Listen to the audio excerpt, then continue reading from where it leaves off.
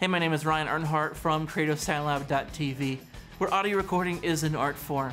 And today is really the finale of the kind of mini-series on polar patterns, and today is really the most obvious episode. It's what everybody kind of expects out of polar patterns. I've covered some kind of interesting points so far. Maybe you haven't thought of those. I've covered how to adjust the proximity effect, which is the low end, using polar patterns.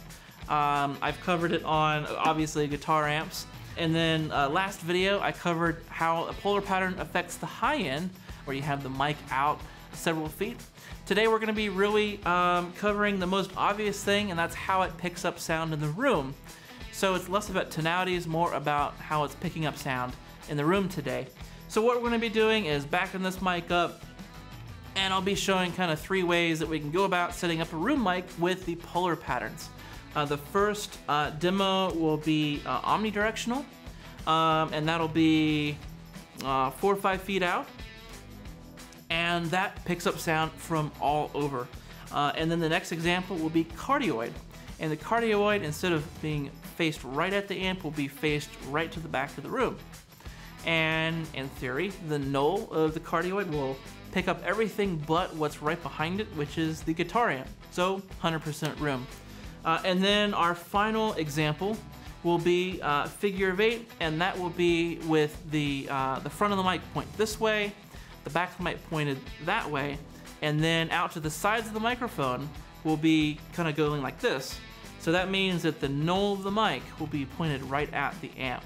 So we're essentially recording that wall and the amp wall, and that's also a really cool way to get a lot of room sound at just about any distance. You can be close, you can be far.